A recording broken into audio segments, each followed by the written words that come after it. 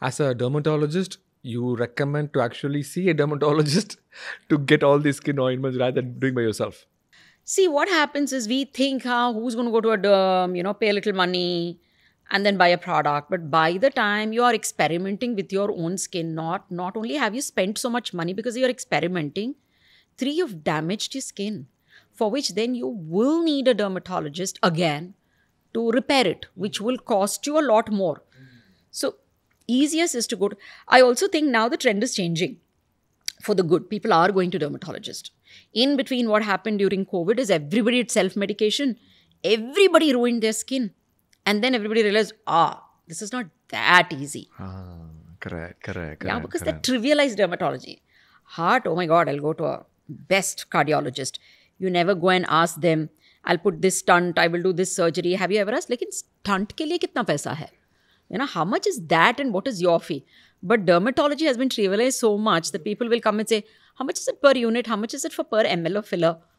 I'm like, what will you do with it? The hands is what you're paying for. Who does what with the tool? Yeah, so Dermatology is a topmost specialty in in US, right? US. Even in India now, topmost, topmost. Today it's topmost. It was radiology once upon a Radiology. time. Now it's Oh, dermatology. nice, nice. So in my case, right? So I did. So then they said, okay, get a sunscreen. So then I said, okay, so this is a true story. So I went to CPS Pharmacy, which is which is a in-person store. There were so many sunscreens, I didn't know what to do. SPF 50 sounds good. So I just quickly checked up to date. Up to date is a medical literature that you can update Yeah, I heard. yourself. I said, Yeah. okay, this is okay. SPF can range from 15 to 50. I bought it. Okay. But I didn't apply it. I didn't know when to apply because there's a practical thing as well. So I said, I was thinking that, okay, you go to a swimming pool or when you go to a vacation or when you do like any hot area. For example, I lived in Detroit before.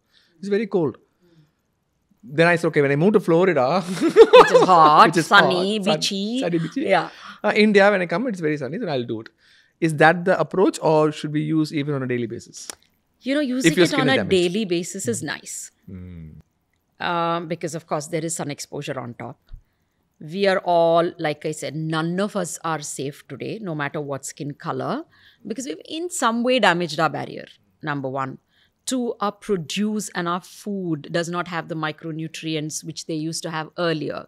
So the internal sunscreens, what we call it as, which is the internal antioxidant, internal anti-inflammatories, which the food gave, especially Indian food. Today, curcumin is become world's hero. But we've been using haldi to every day's cooking, right? Every day. There's not a day that haldi is not used in something or the other. So we got that in our food.